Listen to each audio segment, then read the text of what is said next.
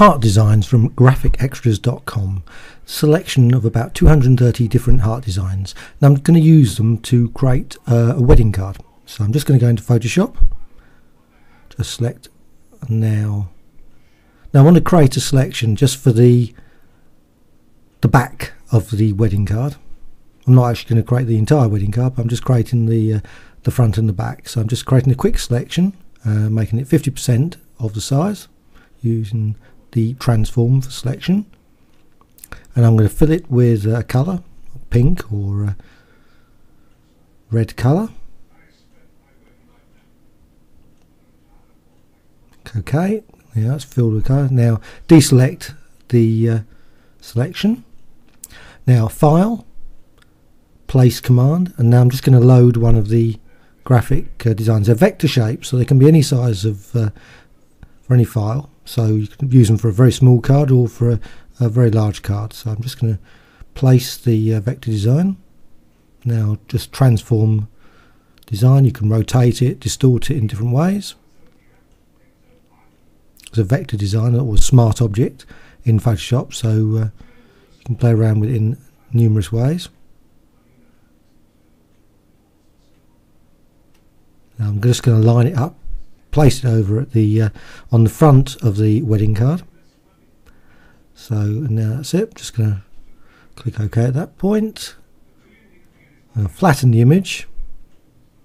So now I've got the front of the design. I'm just going to quickly add some text. Quick wedding card text in white. Now you could use a different font than Georgia. I mean, obviously you could use a script or something like that. Would be much nicer. And you can obviously put whatever you want there for the wedding card, depending on who's getting married. Click OK at that point. So move the text around. Obviously it depends on the image. There's 230 images actually in the graphic pack 1.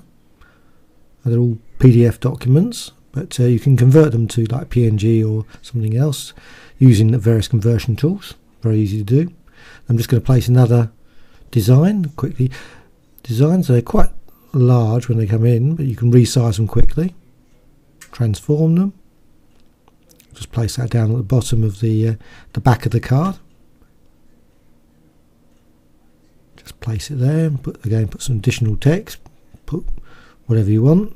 I'm just going to make up something quickly. The Wedding Productions Company. No intention if there is a wedding card special publications company around. It's just a quick bit of text.